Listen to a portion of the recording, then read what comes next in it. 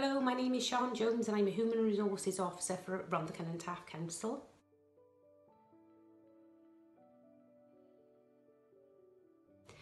My main role is to advise managers and employees on employment policy. So a Human Resources Officer would pretty much be involved in sort of the full life cycle of an employee. So that could be, we could be that person ringing you up and inviting you to interview, and then we possibly could be sitting in on the interview then, and then anything in between of your employment, whether you're going on maternity leave, paternity leave, whether you unfortunately have to go absent due to sickness, the HR officer is there then guiding that process. If you're ever sort of unlucky enough to feel as if you've been subject to any grievance or harassment or victimisation within the workplace, the HR officer would be that person supporting you through that process. So there's a wide variety of things that a HR officer does.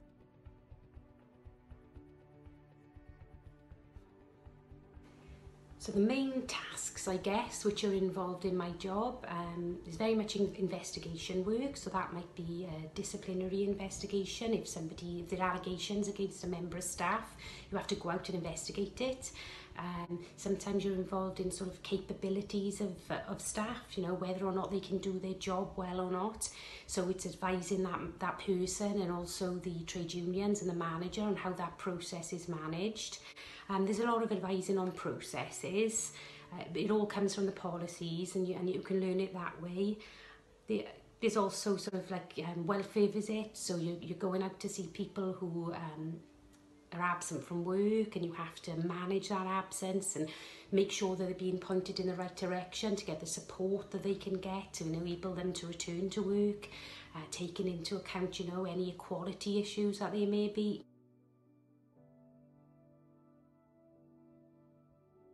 If you're looking at health and safety kind of things, you need to be very aware of health and safety, and just helping putting that into process. We do have a separate health and safety team, but as a HR officer you are very much advising on that. It may be something as simple as a DSE, sort of like you make sure your work placement and the way you're sitting on your chair is right, and and stress at work is a massive thing, so you're very much involved in that kind of thing. But the main tasks are massive variety. You'll never be bored. There's constantly things to do.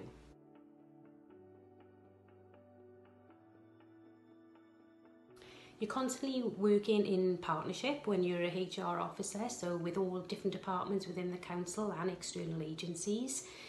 We work closely with occupational health to make sure that our employees are getting the support regarding their well-being. We also work closely with salaries to make sure that our employees are getting paid correctly.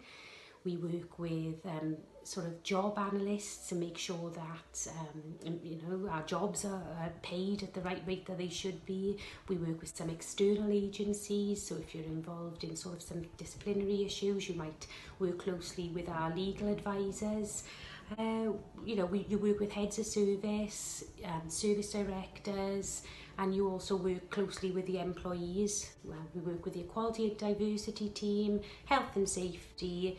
So there's a wide range of people that become involved in your everyday work as a HR officer.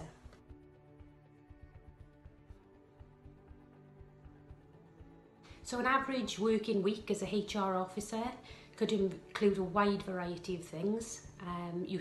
You might know what you're doing, and then the phone will ring, and you have to completely change your track. For example, say in a week I might be involved in change management, so that might be like your manager wants to make a change to your current working arrangements. So in order to do that, you need to consult with trade unions, and as a HR officer you'd be involved in that. The next day you could be involved in a disciplinary investigation where you're out interviewing people, trying to get their view, just gathering the facts, just an independent person. You're not there to judge, you're just there to get the information. The next day you could be out on a welfare visit with somebody who's absent from work due to a variety of reasons. So you need to be sort of aware of that. As a HR officer, you've also got your own sort of team that you need to manage. So that's giving advice and guidance on with your own experience and how they can answer queries. Yeah, so basically if you're looking for a job that every day is the same and the tasks are the same, then it's probably not for you. But if you're up for a challenge and you want to experience different things every day and you're willing to take that on and just you don't mind being thrown in sometimes at the deep end, then it's certainly a career that you should think about.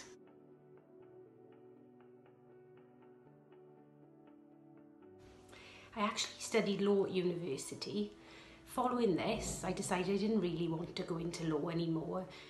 So I took a year out and I went travelling. And when I came back, I thought, well, what can I do? And I didn't want to totally give up on my law degree. So I thought something I could use, and I looked at HR because you do use a lot of employment law within HR. So I went back to university. I did a 1 year's master's in human resources management. And then I got my first job in RCT. That was 16 years ago and I'm still there.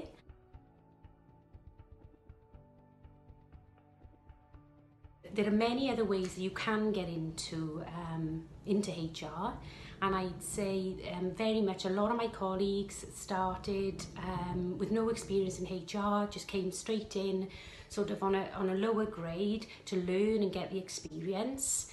And they have been supported throughout their career then to actually get qualifications within HR.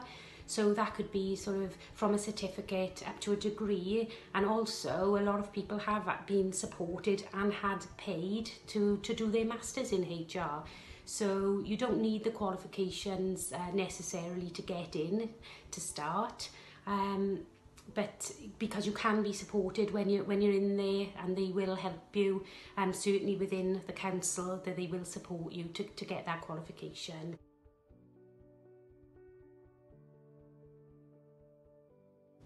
I'd say my favourite part of the role is the investigation work. I get to feel as if I'm a detective, I guess, for the time that I'm doing an investigation. You get to go out and interview people who have been subject to sort of like misconduct cases. So if you've done something wrong in work, you're very much likely to come across a HR officer who would then be sort of like trying to find out what the facts are. I've been involved in some really, interesting cases during my time as a HR officer. So I've investigated theft allegations, sexual discrimination claims, and also other claims such as social media.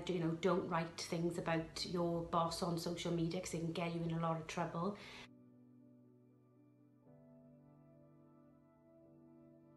I say the challenges are that you're very much going to find yourself at a time when you meet employees, it's the worst time of their lives. They could be off sick, they could be facing disciplinary action, or they could be subject to a change that you're not happy about. So you're going to face a lot of negativity around that. So that's probably one of the worst parts. I'd say that there's massive support within RCT. They've got fantastic senior managers who will give you advice and guidance, very experienced. And obviously there's so much other parts of support that you get in RCT. Occupational health if you need it. So yeah, it's a good role.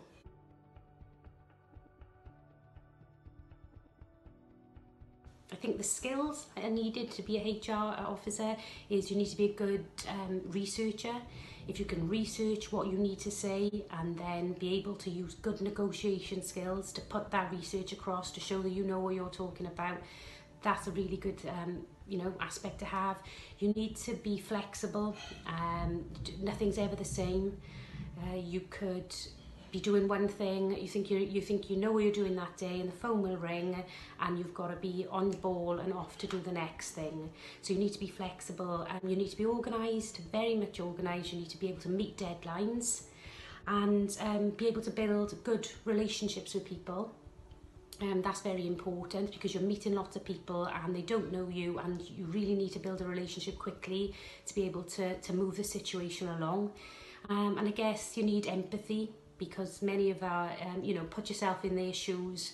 A lot of people you meet, as I said, are going to be, you know, upset about the situation, and you need to have some empathy there to try and get the best possible outcome.